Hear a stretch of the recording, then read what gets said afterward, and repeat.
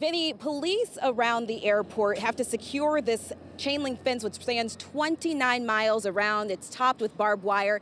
At its highest, it's 10 feet, and at its shortest, it is 7 feet. Now, the director of airport security says they are taking a layered approach to security, starting with all of their 63,000 employees, training them if they see something to say something. You're talking about it's the public side of the airport. Director of Airport Security Jan Lennon shows us what's protecting Hartsfield-Jackson International Airport's perimeter. Right here to your left, that is the area we're talking about. That is the site of fence. This fence is also the site of 2 airport security breaches in less than a month. The incident 2 weeks ago happened right there, and right midway there is where he actually scaled the fence and he jumped. 19-year-old Jyron Jones caught on camera running up to a plane as it had just landed in his underwear as stunned passengers looked on. Yo, make sure his watch card's not on here. Lennon says police arrested Jones within 5 minutes of hitting the runway. But she also says since the incident, the physical security of the fence has not changed. You would see this fence is the same as it was 2 weeks ago.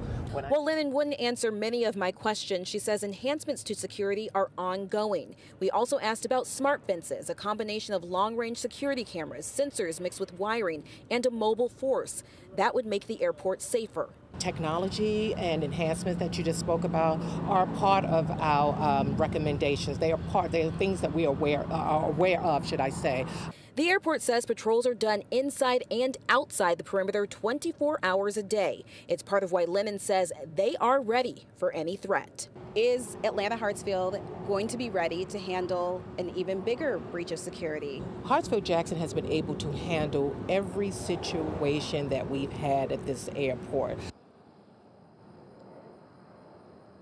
Now, you heard Director Lennon talk about enhancements that are being made to the security of this fence here, and I asked her about cost. She wouldn't answer the question about cost, so I posed it to folks on Twitter asking if it were up to millions of dollars, would you want that money to be spent in order to feel secure and safe at the airport? Some people say yes, while other people say it's not about the fence, it's about leadership, Vinny. All right, Natisha, thanks so much.